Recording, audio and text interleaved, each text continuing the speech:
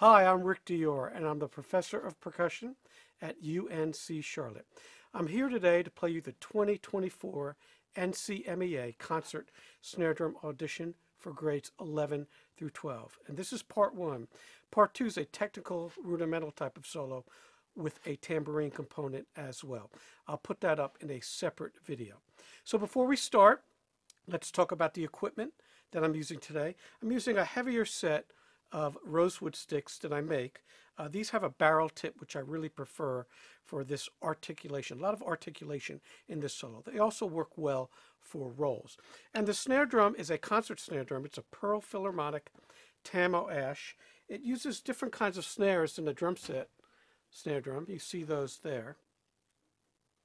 Okay, that's important when you play your solo audition. You don't want to necessarily play it on a drum set snare drum. So I'm going to put this back on here. So you can bring your own snare drum. Hopefully they'll provide one that's a concert snare. It makes this soft stuff very easy to play compared to a regular drum set snare, which has the curly snares and it's not as sensitive. So this solo is somewhat difficult because of the counting component to it.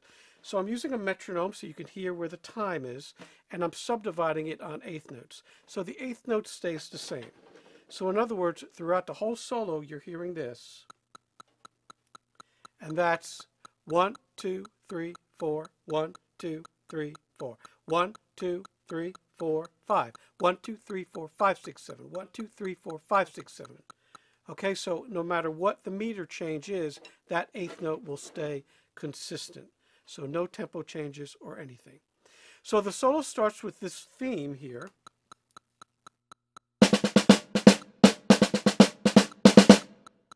And that theme comes back at letter B as well. That's the thematic material here. And first at letter A, it doesn't have any embellishments, but at letter B, there's some drags added. So you should play this somewhat strong. It's forte, and those accents would be considered fortissimo. So leave space to play the accents in the second bar. So before I play these types of things, I like to set my dynamic levels. So the softest thing in this solo is pianissimo. So, and the loudest would be.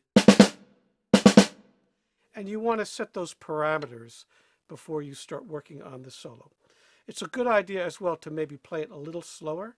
And you can slow this solo down on YouTube. If you go under the settings, it gives you several options for slowing down the solo or speeding it up. But I am doing it at the written tempo of quarter note equals 120. So let's start here from the beginning, and we'll do 2 lines at a time. So the first 2 lines, like I said, we state this theme, but then in bar 3, we come down right away. And there I'm going to the edge of the drum, as you'll see. And that's piano. And then we do a crescendo roll into line 2. So that's a hairpin up and a hairpin down, mezzo forte, and down to piano once again. And then we do another crescendo into letter B. So I'll play those 2 lines for you. 1, 2, 3.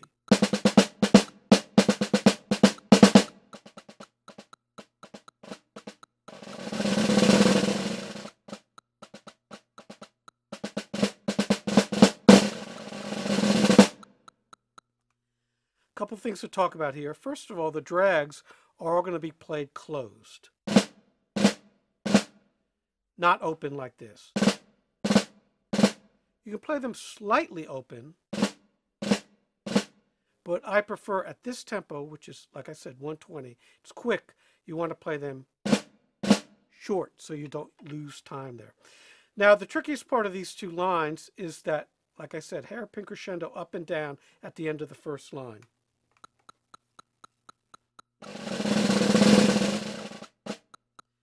So the underlying pulse of my rolls is 16th notes.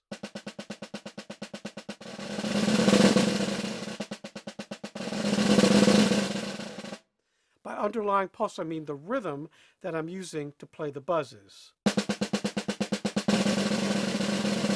16th notes, and then you buzz those rolls. When you do that crescendo at the end of line 1, you want to come up from the edge, so move towards the center and then back. And a slight, very slight accent on beat 1 of the second line. Just an emphasis, not really an accent. And then we get to letter B. This is the tricky spot of the solo, these 2 lines. And you get really, really soft the second, well, the 4th line of the piece, really, which is pianissimo. So right at the edge, and this is one of the softest spots of the solo. So I'll play these 2 lines for you. 1, 2, 3.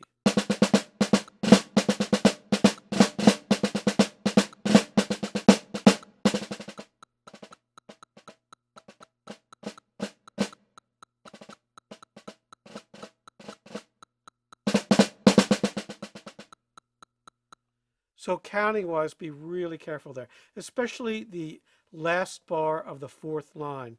You have this 1, 2, 3. Hopefully you can hear me counting there. Play those 30-second notes tight. So 1, 2, 3. And then come up. Maybe not that much, but to mezzo forte. Okay? And then letter C, you're down again at the edge of the drum, and you're playing these rolls, and they're doing a slight crescendo to MP there. So I'll play letter C for you. 1, 2, 3, 4.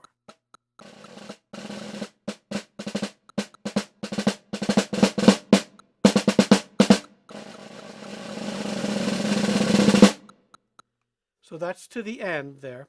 And you've got to count, especially that 6/4 bar. It's easy to lose count there. And don't accent that roll. It's subito piano right away.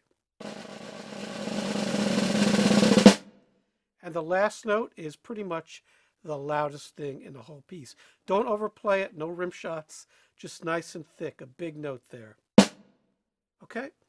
So that's the solo. Now I'll play it here again for you.